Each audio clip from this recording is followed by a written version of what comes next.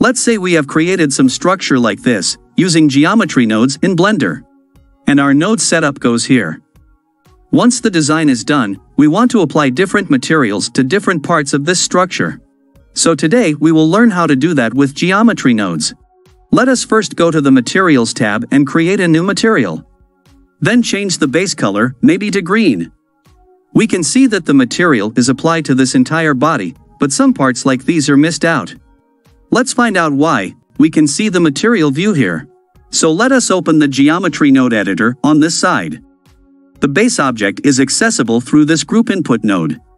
Then we have edited the geometry of this base object through various nodes for the final output, and it has got this green material. But these white parts are different. They are instances of this icosphere, which is a separate mesh primitive added through nodes, so it did not get this material. We will soon look into it, but let us first add some more materials here. We will use these materials for different parts of this structure that we have modeled purely through geometry nodes. So we have got these new materials listed in these material slots.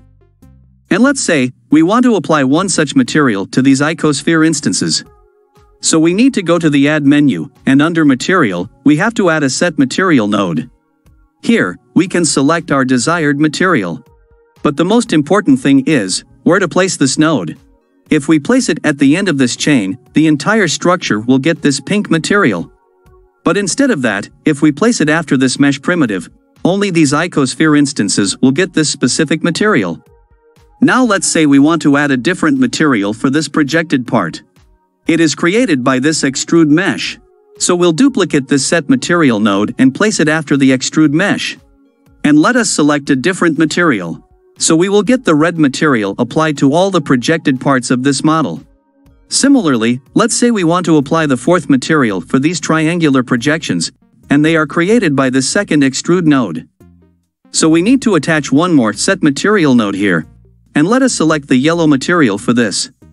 This will change the material for these target parts as expected.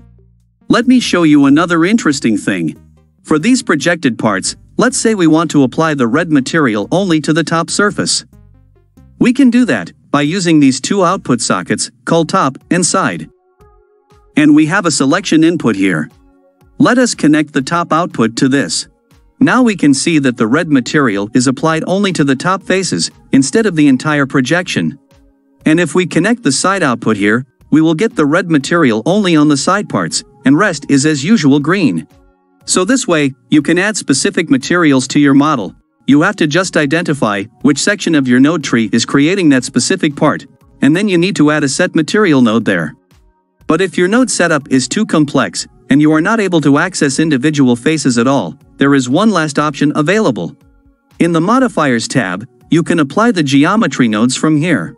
This will remove your nodes, but back to 3D viewport, you can switch over to the Edit mode. Now you can select any individual part of your model as usual, and then attach any specific material to that part, using this Assign button.